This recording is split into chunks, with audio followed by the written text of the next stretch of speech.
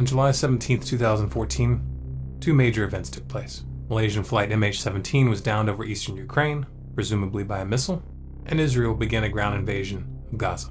Israel's invasion was granted an almost complete media blackout. The MH17 tragedy, however, got full coverage and was immediately propagandized.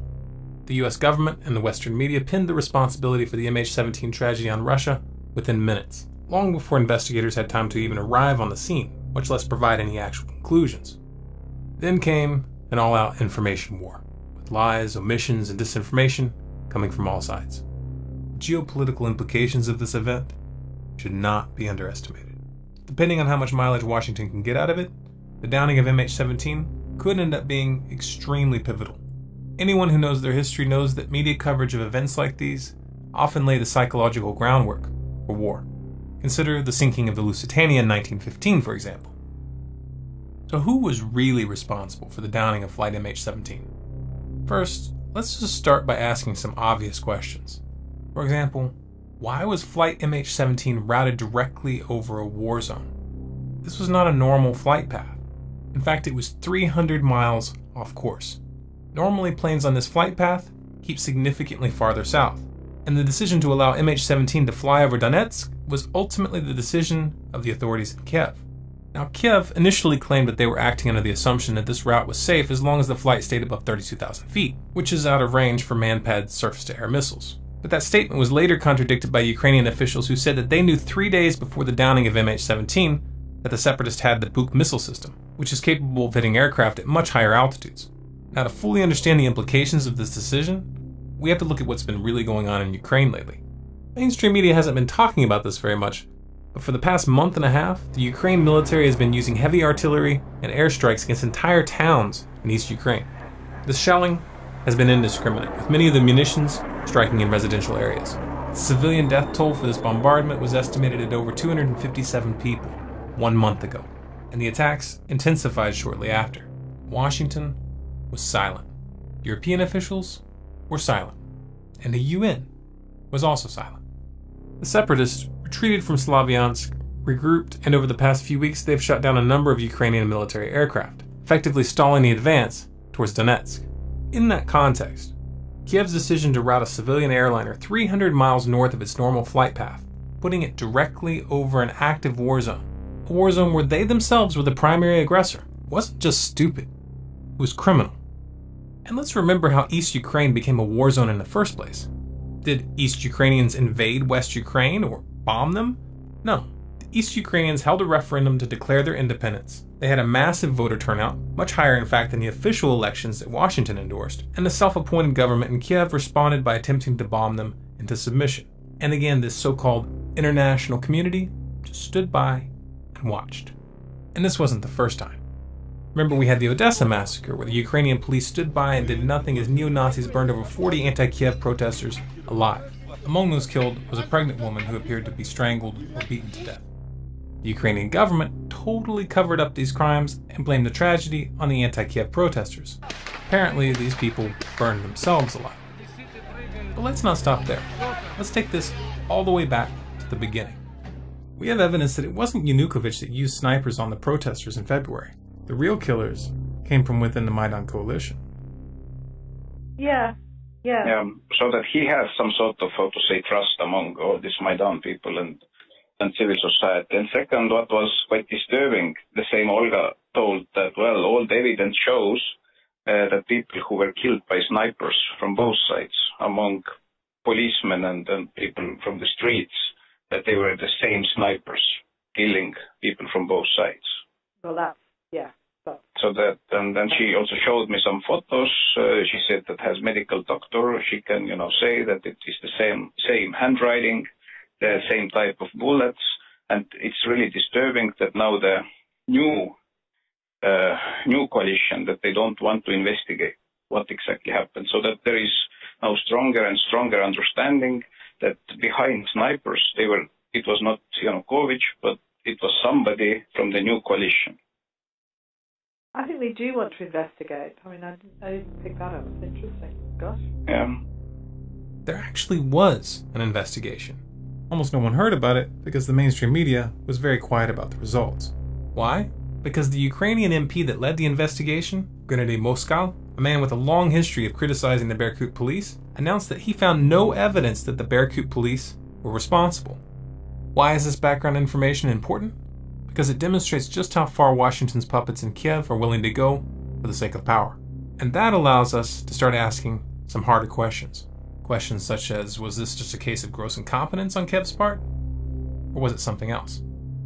It's pretty obvious who benefits from this tragedy. And we know Kiev has a history of killing civilians and blaming it on others. But would they really take it this far? For a lot of people, these kinds of questions are simply off limits. They just aren't prepared to let their mind go down that path, especially considering the fact that the US government is in bed with these guys. So let's tread carefully and just ask a few more questions that these so-called journalists in the mainstream media are neglecting to ask. For example, why hasn't the US government released its satellite pictures of the area right after the event? Right after Russia challenged the US government to produce the satellite imagery to back up their accusations, this is what Washington released to CNN. This isn't high-resolution satellite imagery taken right after the crash. This isn't even a recent map. In fact, the map itself has a date written right on it, 2010. This is just an outdated screenshot from Google Maps with an amateurish drawing layered on top. And keep in mind that 5 whole days after the crash, and this is all that the US government has produced so far. Why don't they want to show us the real images? Eastern Ukraine has been watched like a hawk for months now. We've seen the US government hyping their satellite images every time there's a change of Russian troop concentrations anywhere near the border. You're telling me that now, when it really counts, the world's most sophisticated spy machine can't provide us with satellite pictures of a massive missile battery as it was positioned right after the downing of an aircraft? You're telling me they can't provide snapshots of the area following the missile battery as it was moved to its current location? You're telling me that they don't know where this missile battery is, right now? Or that they actually do have these images, but they're just refraining from spreading this juicy tidbit all over the mainstream media like they usually do as soon as they have something that helps their case? That stretches credulity. Interestingly, investigative journalist Robert Perry, who's best known for his work exposing the Iran-Contra scandal in the 1980s, writing for Newsweek and the Associated Press, has published an article stating that one of his trusted sources has informed him that, quote, US intelligence agencies do have detailed satellite images of the likely missile battery that launched the fateful missile, but the battery appears to have been under the control of Ukrainian government troops dressed in what look like Ukrainian uniforms. Does this mean that we should just take Robert Perry and his source at their word? No, of course not. But by the same token, why is the Western media taking the US government's word at face value without demanding evidence? Washington is a den of pathological liars. Their word is less than worthless. It certainly doesn't count as proof. But what about the audio evidence that the Ukrainian government uploaded in the form of a YouTube video which supposedly proves that the rebels admitted to shooting down the plane in a phone conversation? Is that recording genuine? Or did someone just splice it together? Oh right, we know it's real because the Ukrainian government told us it was real. Let's put this into context. Remember, this is the same Ukrainian government that arrested 2 Russian journalists in May after those journalists released footage of UN helicopters being used by the Ukrainian military in the assault against the East. The Ukrainian government claimed that these journalists were transporting rocket launchers, and they even videotaped the men bound and gagged next to a set of rocket launchers. The US government went along with the story, but then, after there was a major uproar and Human Rights Watch came out to condemn their arrest, the journalists were suddenly released without any comment or explanation. Why is this relevant? Because the current government in Kiev has a history of fabricating and manipulating evidence when it's politically expedient. The veracity of the audio should be determined by an independent investigation by multiple audio experts in multiple countries. Now, if the implications of what I'm presenting here sound crazy to you, you might want to look up Operation Northwoods. Operation Northwoods was a series of proposals written by the Department of Defense back in the 60s, which directly advocated committing acts of terrorism within the United States and specifically proposed shooting down a civilian airliner in order to blame it on Cuba, and this would be used to justify a war. These documents were declassified in 1997, and there are thousands of copies available for download on the internet. Don't take my word for it, go read them yourself. Now you might be thinking, if any of this is true, why on earth would the US government go out of their way to target Russia like this? This is really extreme. Might it have something to do with the fact that just this month the BRICS nations met to put together an international development bank specifically designed to rival the World Bank and the IMF? Could it be because Russia is now openly pushing for the de-dollarization of international trade? Russia poses a threat to the dollar. That's all the motive the US government has ever needed. But What if we get incontrovertible proof that the rebels mistook flight MH17 for a military aircraft and shot it down? What should happen then? Well, ask yourself this. What would be done if this mistake had been made by the US military and the airliner had been, say, Iranian?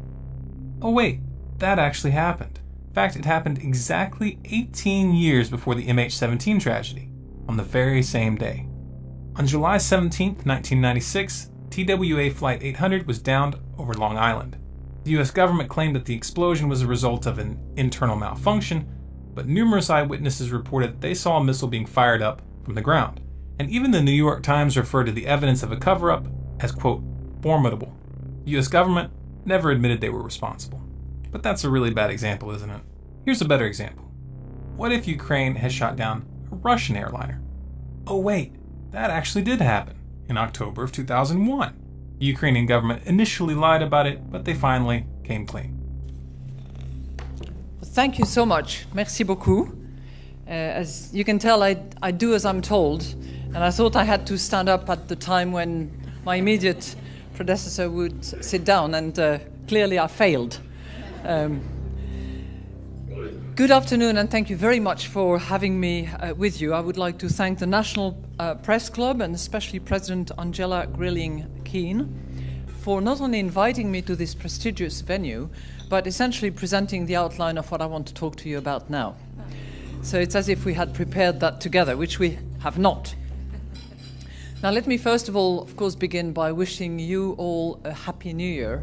I guess it's still time to do that, given that we are just exactly halfway through between our Western New Year and the Lunar New Year, which will loom in a few weeks' time. I think it's also appropriate to wish ourselves a Happy New Year, given what I would like to talk to you about, which has to do with the global economy and what we should expect for 2014. Now I'm going to test you numerology skills by asking you to think about the magic 7. Okay? Most of you will know that 7 is quite a number in all sorts of themes, religions, and I'm sure that you can compress numbers as well. So, if we think about 2014, all right, I'm just giving you 2014, you drop the 0, 14, 2 times 7. Okay, that's just by way of example, and we're going to carry on. So 2014 will be a milestone and hopefully a magic year in many respects. It will mark the 100th anniversary of the First World War back in 1914. It will mark the 70th anniversary, drop the 0, 7, of the Bretton Woods Conference that actually gave birth to the IMF. And it will be the 25th anniversary of the fall of the Berlin Wall. 25th. Okay. It will also mark the 7th anniversary of the financial market jitters that quickly turned into the greatest global economic calamity since the Great Depression. The crisis still lingers. Yet, optimism is in the air.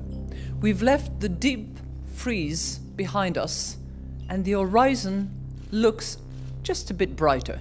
So my hope and my wish for 2014 is that after those 7 miserable years, weak and fragile, we have 7 strong years. Now, I don't know whether the G7 will have anything to do with it, or whether it will be the G20. I certainly hope that the IMF will have something to do with it.